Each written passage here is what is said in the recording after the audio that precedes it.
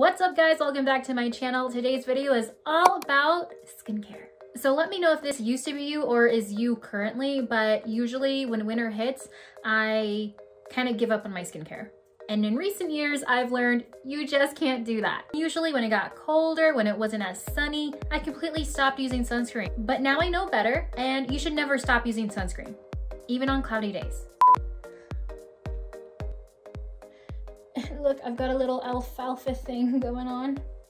So I wanted to make this video to talk to you guys about my current skincare routine. Now, if you've been following me for a while, you'll know that I am on a skincare journey. Yes, I'm still on that journey. It's been a long time, but you know, you gotta tweak it as you go. I wanted to share some of my current favorites, some new favorites, things I wouldn't have discovered if my friends didn't tell me about them. It's kind of like word of mouth. And that's what I wanna do for you guys. I wanna share things that I love as I find them. Anyways, let's get started with some of the skincare products I'm using right now. Let's say it's the end of the day. I'm ready to take off all of this makeup and cleanse my skin thoroughly. This Clinique Take the Day Off Cleansing Balm has been my go-to, my top favorite. It just melts my makeup off so easily, and it lasts a really long time. Look at how much I have. I don't know when I bought this, but I know it's definitely been a while. But any type of cleansing balm, if you don't have it, if you've never tried one, definitely give it a try because it really just melts everything away. I do the double cleansing method, which means I use an oil-based cleanser first, and then I follow that up with a water-based cleanser. I just rub this cleansing balm all over my face and then rinse through because I'm getting ready for the next step, the CeraVe Foaming Facial Cleanser. So this is my water-based cleanser that I use after that cleansing balm, and it really does a good job of taking everything off. Now, how do I know? Because after this step, I use a toner. So this is obviously an old bottle because it's such a big bottle. I don't know why I bought this.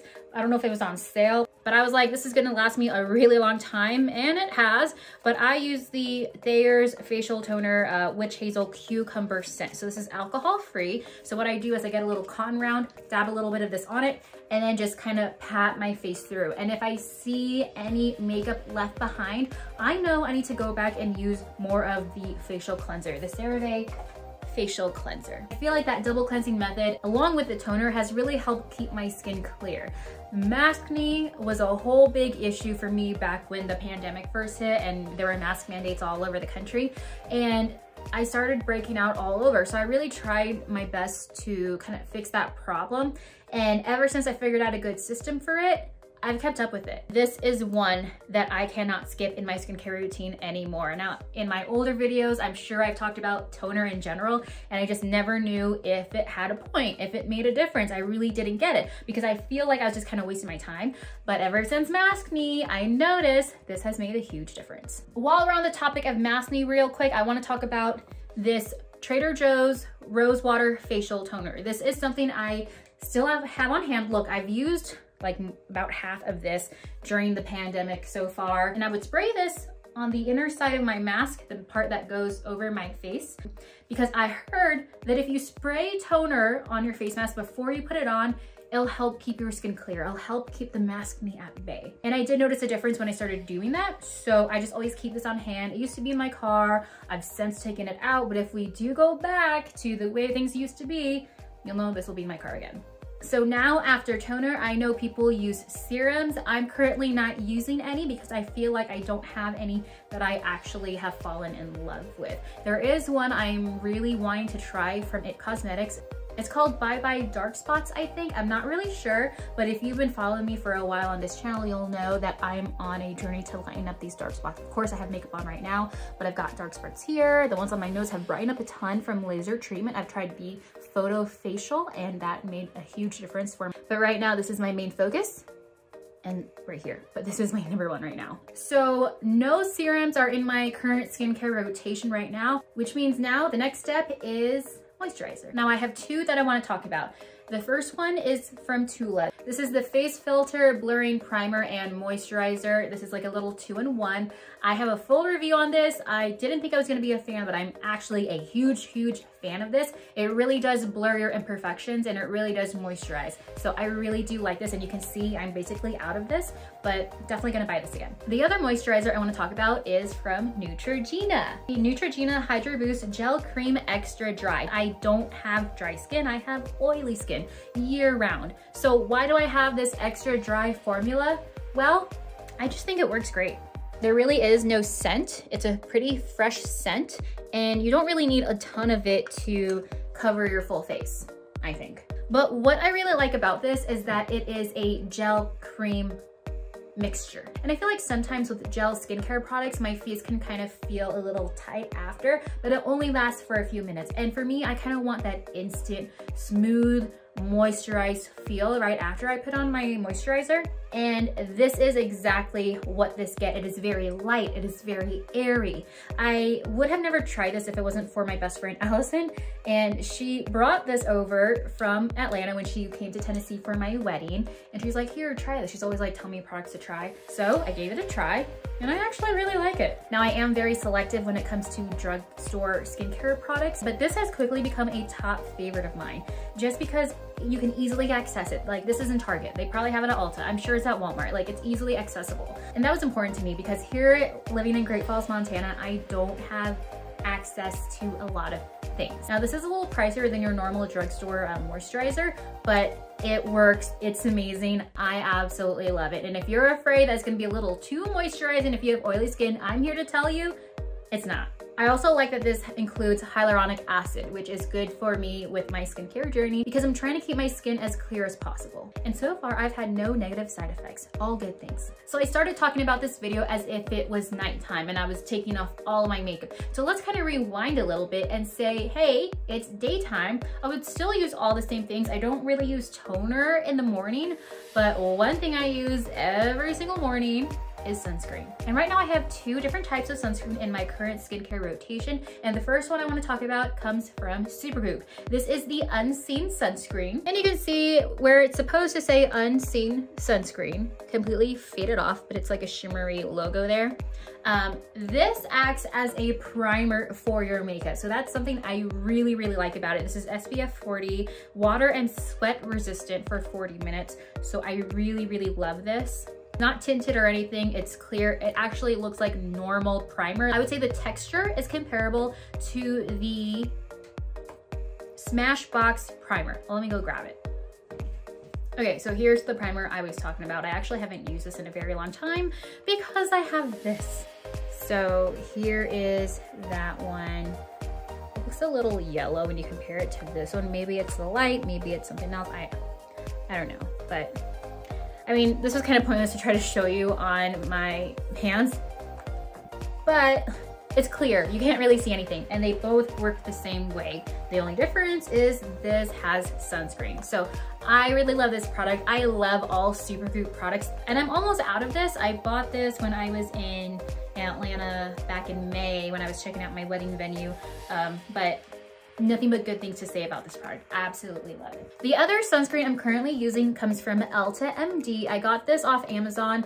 I like that it has a pump and you can just pump it out and you can just, so I usually do maybe 2 to 3 pumps so I can cover my face. It is tinted, so I really like that. And I usually use this on days when I plan to not put on any makeup. So I'll put this on and then maybe like a little bit of powder over top, but that's pretty much it. So this is still new. It's pretty full. What I like about this one specifically is that it has hyaluronic acid. So this is my first time using Ulta MD. I've used samples before from dermatologists, but the one I feel like I really truly love comes from La Roche-Posay.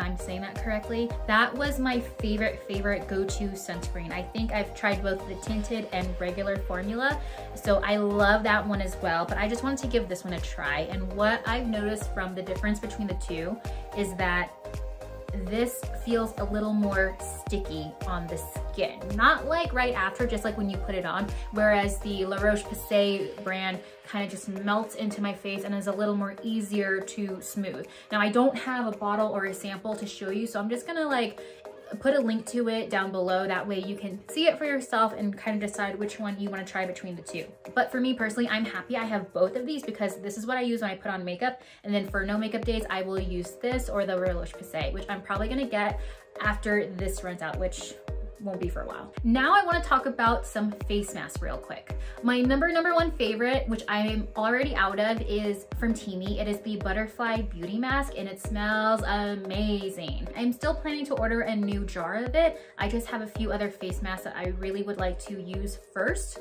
I'm gonna talk about them right now. I've really been enjoying these face masks from Formula. I don't know if the brand is Formula 1006 or I don't know, or if it's just Formula, but I have the Berry Bright Exfoliating Mask, Mud Mask, and then I have the Seaside Glow Skin Hydrating Peel Mask with algae and sea clay. So these two I feel like really make a big difference in my skin.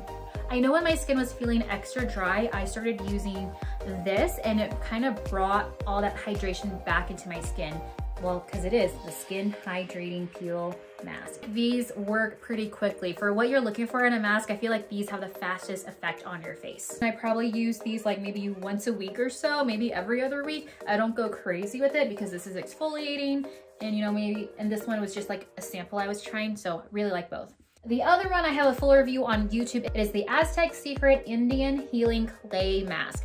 I really love how this product works. The only thing I don't like is that you have to mix it up yourself. So when I bought this, I didn't realize it was just powder. I thought that it was just a big jar and I was like, oh, this is great, I'm never gonna run out. But you actually have to mix it up yourself. So I do a little bit of water, a little bit of this, get a little spatula, mix it up. And at first I was always making more than I needed. So that was a little annoying because I felt like I was wasting all this product. But I've since learned to go slow, take it easy, and turns out you really need less than you think when you're mixing this together. But the way it tightens up on your skin feels so amazing once you wash it all off. And then afterwards, your skin just feels so clean and smooth. Now, because this is something you have to mix up yourself, there have been so many nights when like I'm out of the shower, I want to use this, but I would just get too lazy to mix it up. And really, I just need to move past that. You know, it's just how it is, because for what it does, it really is worth dirtying a bowl. It just is. So if you're looking for some face masks, I definitely recommend this or one of these and the Teami Butterfly Beauty Mask. Oh, and real quick, one more thing. I mentioned how I love Supergoop. I want to talk to you about the sunscreen powder. If you've been following me on Instagram, you'll know I talk about this all the time because it is so easy to just dab on some sunscreen powder over your makeup and it doesn't ruin anything. Oh, I just love this and I just feel like I'm really doing a good job of protecting my skin. The one I have came with a few refills, so this is kind of old actually, but when I first got this, I wasn't using it consistently. Now I am, and I think I've already switched out one of these, so I'm doing a good job. But definitely recommend a sunscreen powder to carry with you at all times. This stays in my work bag, and when I'm gonna be out and about, like if I'm on vacation, like I was for my wedding, this came with me too. And that is the end of my skincare video. I hope you enjoyed everything I had to share. If you have any questions about what I'm using or how I'm using them, just leave them down in the comments, send me a message. I'm happy to help in any way that I can. I believe skincare is so important, and if you don't have a good routine that you can keep up with or that you can commit to, definitely start thinking of one right now, because I know it's just little baby steps when you start at first, but it makes the biggest difference in your skin. And now being 31, this is something that I wish I started years ago, like back in college. Like I don't understand how I got through living in Arizona under the hot sun in college without using any sunscreen. Maybe if I started using it then, I wouldn't have all these sunspots. Anyways, that's it for this video. I hope you enjoyed it. Give it a thumbs up if you did, and subscribe to my channel if you're not already. And I will see you guys in the next video. Bye.